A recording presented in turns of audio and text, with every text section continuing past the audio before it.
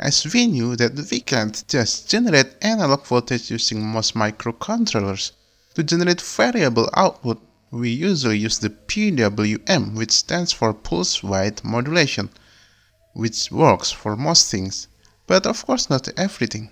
Sometimes we really need the true analog voltage, like when we have to give input to certain circuits.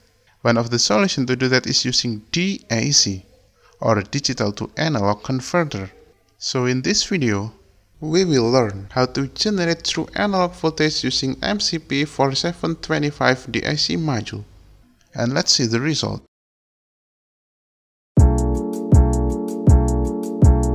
This is the MCP4725 DAC module. DAC stands for Digital to Analog Converter. This module has ability to generate true analog voltage.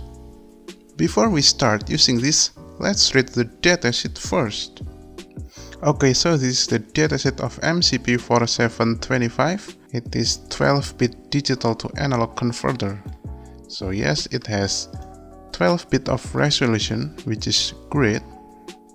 We have steps from 0 to 4095 or 4096 steps. It has also EEPROM, so we can save the last value we use, and it has single supply operation from 2.7 volt to 5.5 volt, which is great for most microcontroller or microprocessor. It can be used on ESP-8266 or Raspberry Pi, since 3.3 volt is inside this range, and of course the Arduino, because the Arduino uses the 5 volt. And of course it uses the I2C interface, and there are so many examples of the application like set point or offset trimming, sensor calibration, closed loop servo control, and many more. So I think that's it, the most important feature of this module. If we use Arduino, the maximum voltage output is 5 volt. Since the voltage reference is 5 volt, so 4096 would mean 5 volt and 0 would mean 0 volt. So if we want to generate an output of 2.5 volt, for example, we need to find the middle value of this range, so it will be around 2048. And you can find any value using this simple formula. The voltage times 4096 divided by 5. 5 is the voltage reference. So this formula also applies to 3.3 volt. Only need to change the voltage reference. If we use an ESP-8266 board, which usually only has 3.3 volt power. So let's get started.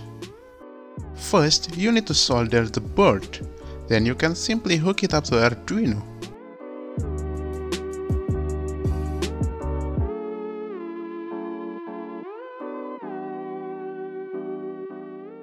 Since it has an I2C communication protocol, as usual we just need to connect the SDA to A4 and SCL to A5. I used the 5 volt as a VCC.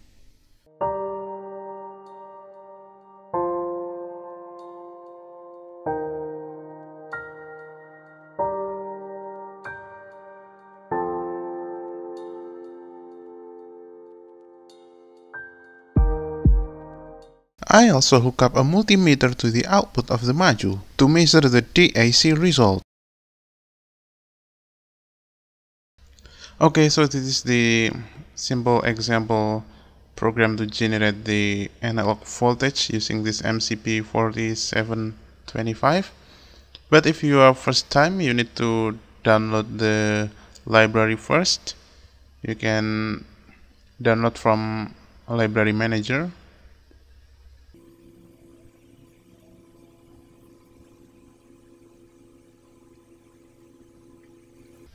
Okay, so you need to search the MCP4725, and I use the Adafruit MCP. So you can select the version and then just click install. Okay, it's done. So this is the example. This is the library I included, and we create the object for the MCP. Then this is the resolution. You can change the resolution to 9, 8, 7, 6 or 5, but the best is the 9. 9 is the best accuracy. Okay, then we begin the DAC, and the default address of the I2C is 60 hexadecimal. If you are not sure about the address, you can scan your address by using the I2C scanner. Link for the sketch in the description below. And you will get the address in the serial monitor, like this for example. By the way, if you are very new to Arduino and have no idea about this all, you can take my Arduino basic course. Link in the description below. Let's continue. Okay, and this is the most important part. So to generate the analog voltage, just like I said before, we can give the value from 0 to 4096, and to make it easier we can just use this formula. So this is the voltage we want to generate.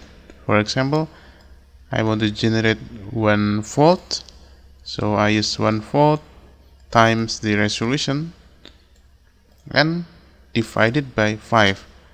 This is the voltage reference. Okay, so to generate 1 volt you just need to type this. So now we just need to upload this code. This is the result for 1 volt, 3 volt and 4 volt. Maybe you notice that the result is slightly inaccurate. This is caused by the voltage reference that is not 5 volt. When I measure the Arduino power voltage, it is just about 4.94 volt. So to make the result accurate, you can change the multiplier or the divider. Just remember that the maximum result should be not more than 4096. So for example, I change this divider to 4.9. You can do your own experiment to get most accuracy on your hardware. And this is the result for 1 volt, 2.5 volt, 3 volt, and 4 volt. That's more accurate, right? And more than this, using this library, you can generate the sinus wave. Just open this example file.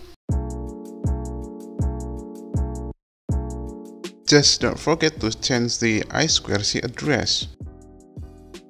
This is the result on an oscilloscope.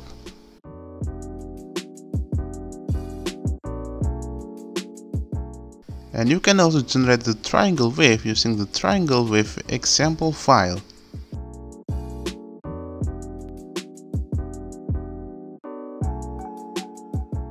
And again, don't forget the address. Cool, right? Now how to use this on an ESP board like NodeMCU? We can use the same way. Just follow this wiring diagram.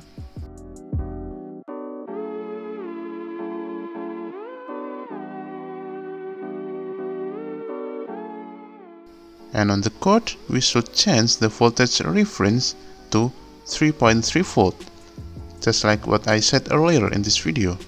And this is the result for 1 volt and 2.5 volt. So that's it. Thanks for watching. Consider to support me by joining this channel or just hit that subscribe button and ring the bell. See ya!